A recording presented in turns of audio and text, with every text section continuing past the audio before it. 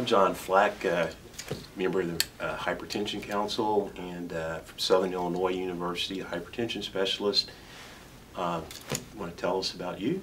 Sure. I'm Michelle Gumz. I'm at the University of Florida in the Division of Nephrology, Hypertension, and Renal Transplantation. And I run a basic research lab where we study the role of circadian clock proteins in the kidney and how they affect blood pressure regulation and renal sodium handling.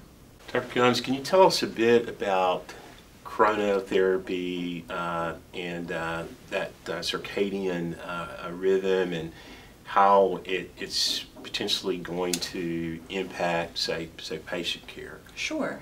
So the idea behind chronotherapy is using the time of day to maximize efficacy and reduce side effects. And so part of the way we hope that our work contributes to this area is in studying the basic biology of these circadian rhythms. Blood pressure has a circadian rhythm. It's higher when we're up and active and lower at night while we rest. And when you lose that circadian rhythm to blood pressure, it's associated with adverse cardiovascular outcomes. So the idea in people who might have high blood pressure in the nighttime is that perhaps giving an antihypertensive in the night instead of in the morning could be more effective. And there are ongoing studies to test that in larger patient populations.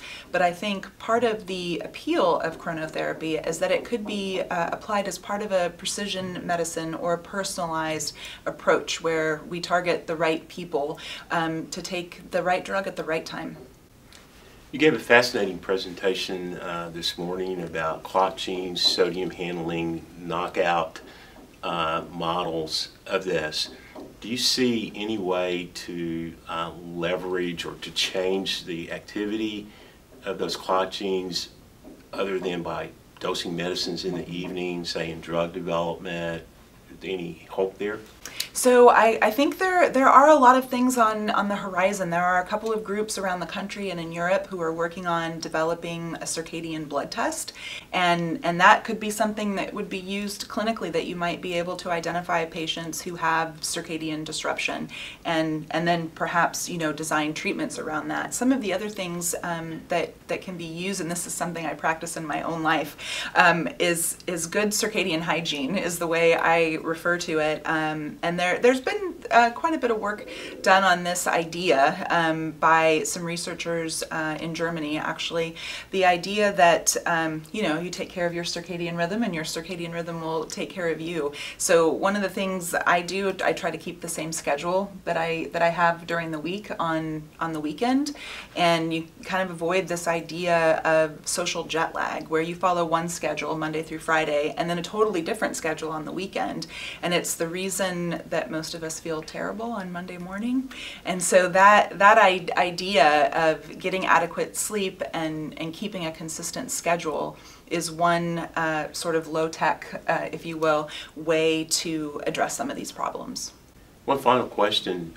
Given some of the data that's already out there by Hermita's group and showing that nighttime dosing of drugs improves cardiovascular risk compared to daytime dosing, fewer side effects, lower blood pressure at night, why isn't this caught on more?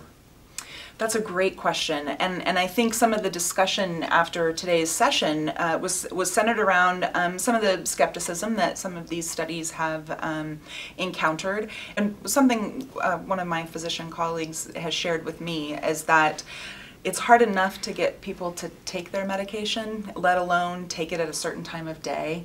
And so that's one barrier, would be with adherence.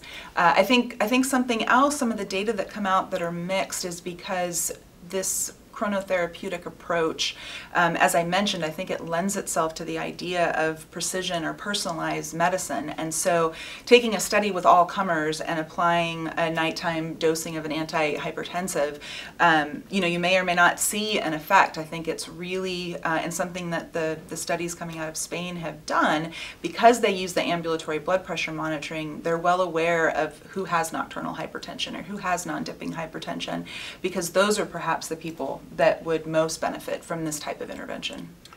Well, as an N of 1, our practice is actually nocturnally dosed non-diuretic drugs given once daily in the evening for the last several years, and we have firstly, no problems in getting patients to actually do it. And when we explain to them lower blood pressure at night, and we have ambulatory monitoring on some, fewer side effects, and there is at least a probability that there's greater cardiovascular risk reduction. Right.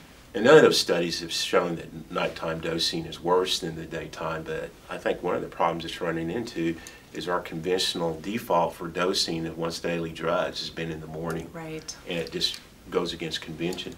Right, yeah, that's a terrific point, and I think it's something that I hope will gain more recognition, not just that the targets of these drugs, but as the second speaker today mentioned, the metabolism of those drugs can also vary with the time of day, and so it comes back to the right drug at the right time. And I think your work also basically highlights how important sodium handling is into not only what our blood pressure is, but its circadian rhythm, and I think is going to make a great contribution to what we know about the science, and hopefully will lead us to better clinical interventions and even maybe drug development.